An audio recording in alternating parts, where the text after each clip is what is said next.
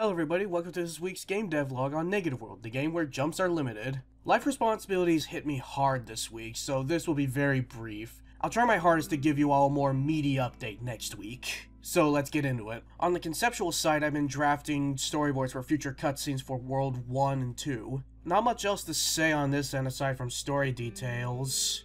I really like making storyboards, but to state the obvious, animation is hard and time consuming. Let's move on to the programming side. The biggest update has been the overworld.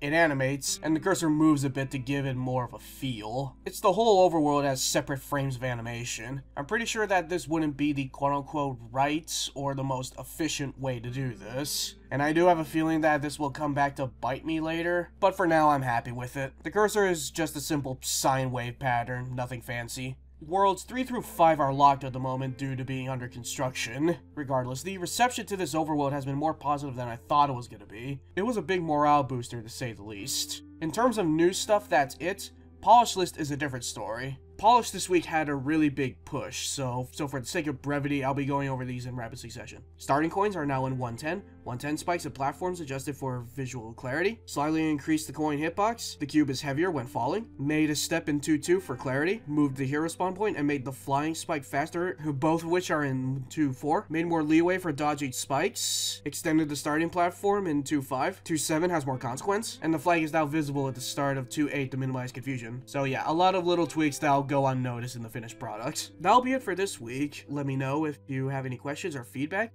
Take care of yourselves and have a good week.